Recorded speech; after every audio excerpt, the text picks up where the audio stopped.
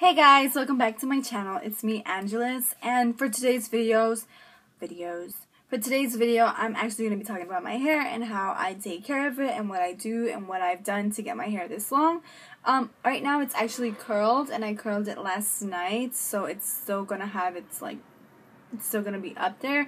But my hair is actually pretty long when straightened or when wet. Let me go ahead and show you. It's like this. If it's not curled, it'll be up to here. So yeah. Let me go ahead and get started and tell you what I've used over the year to get my hair, to have gotten my hair to be the length that it is now.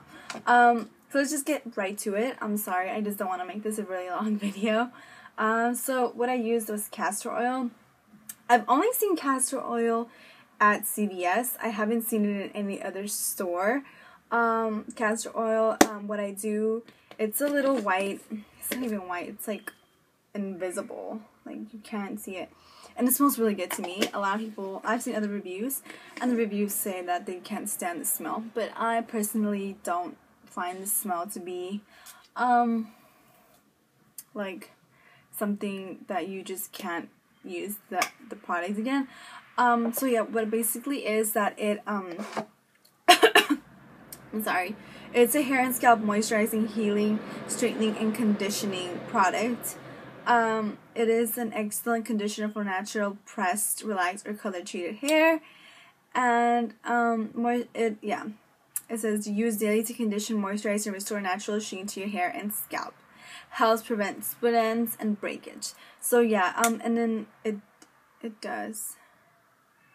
It doesn't tell you that it makes your hair grow, but it really does make your hair grow. You just use a little bit, because if you use way too much, your hair can tend to look a little greasy. And when I do use this product, I tend to use it at night, and I wash my hair the next morning. So that's that for that product. This retails for around $3. It's awesome. That's what I'm saying. Get it. It's worth it.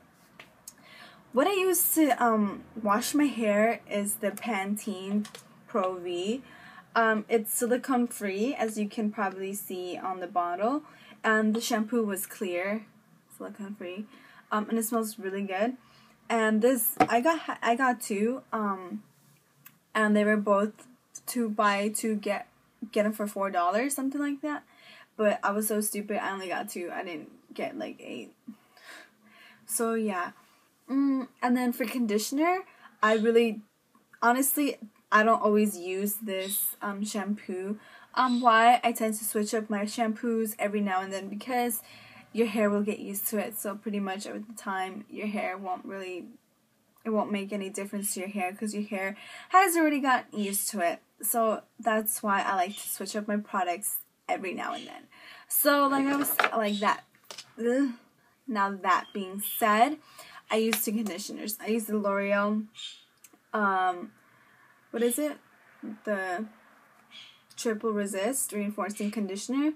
It's brand new. Like, I just used it last night. It's like super heavy compared to the one that we've all used up already. The TRESemme. It's the Remoisturize. That's what it is. And this one's like all the way down here. It's like gone. And yeah, I like to switch up my shampoos and my conditioners every now and then. I'm not really big on conditioners, but when I do use conditioner, before I apply the conditioner, I squeeze all the water out of my hair and then just apply the conditioner and let it sit there for 2-3 minutes and then rinse it out. And when I do not wash my hair every day, I wash it every other day, or I wait at least 3 days to wash my hair.